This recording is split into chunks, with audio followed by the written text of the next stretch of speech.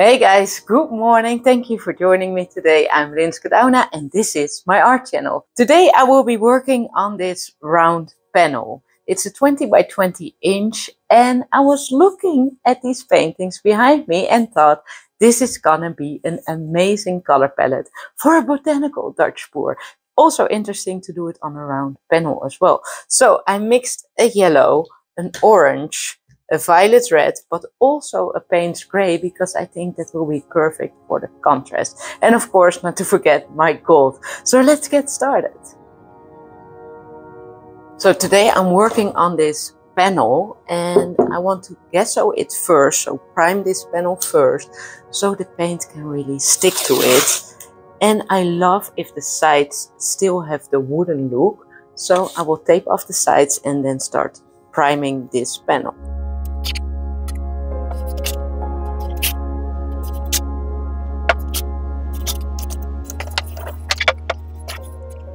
Alright, so now that is done, I'm using Winsor & Newton Galleria gesso.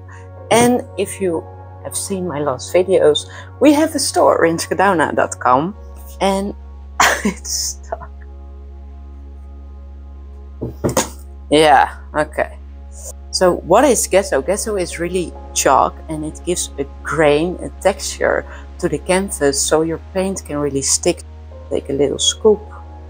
Like that, maybe just a bit more, and I will just start rolling this. And I really like to have a very thin layer because I don't want it too textured really. If you want to learn more about gesso, I wrote an article and of course it's for sale on my website rinskedouna.com. So let's get started with the painting now, shall we? Okay, so I already poured a white base on this panel and I can already start with my paints.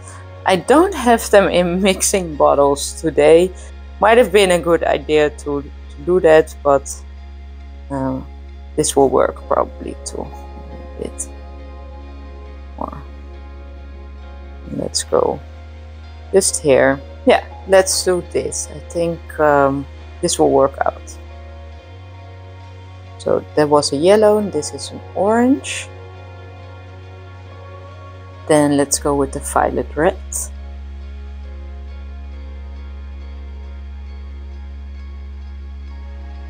Then the Payne's gray, but not too much because the Payne's gray can really make green with the yellow and the orange.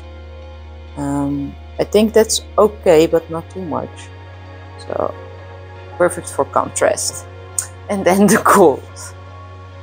You know, these colors together like this, they look amazing. That does look beautiful. Okay, let's start blowing this out.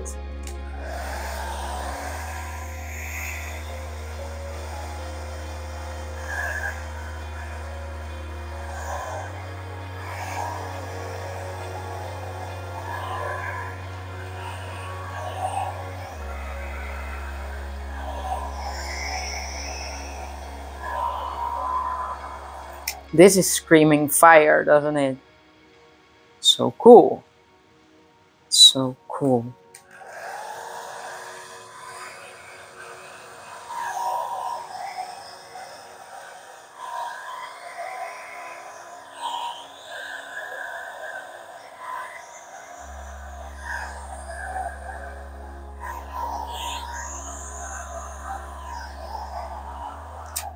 Well, I think I love these colors. It's gorgeous. So vibrant.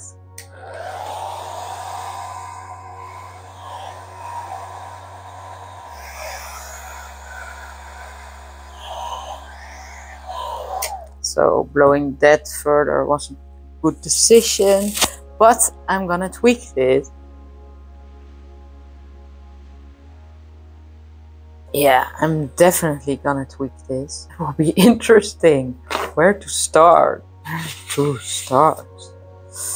You know, let's start here. Have you tried Botanical Dutch Pour? It's so much fun. It's so much fun.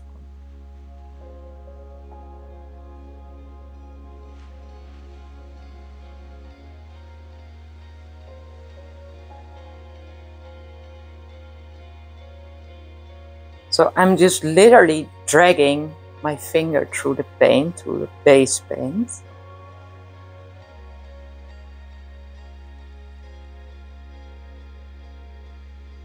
Okay, it's looking lovely here.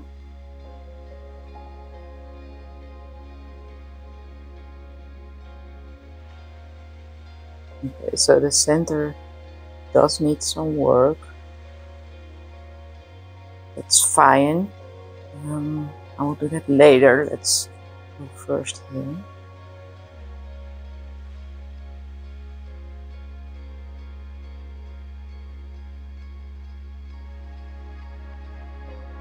I've been really loving working on these pieces.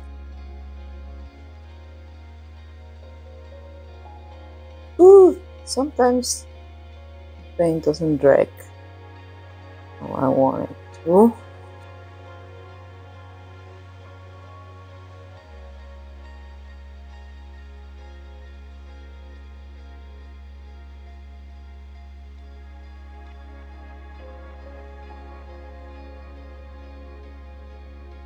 Oh, this is looking amazing, isn't it? It's gorgeous. It's gorgeous. Wait. Yeah, these colors. Woo. Okay, I will blow out a little bit of some of these leaves and then it's done. Then it's done.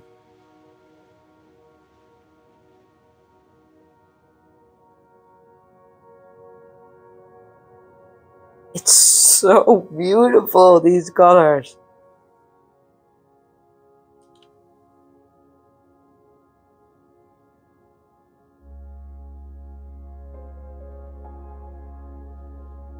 All right.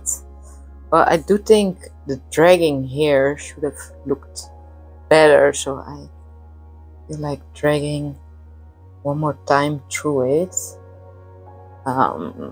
So to make this vein gorgeous, just like this one. On the other hand, I'm scared to, you know, mess it up. I'm loving that it has some dark parts. We hardly see any green, just a little bit here, here, here, but that really fits. Okay, so that's not better. That's not looking better. But overall, happy with this painting. Really happy. Whoops, I think a composition like this or something. It would have been great if this went over the edge. You know what? I might make that when I just pour a little bit of the white here. Maybe I can just slightly blow that over the edge so it's in balance, you know? Or shall I use the blow dryer for that? Because this is quite a big part.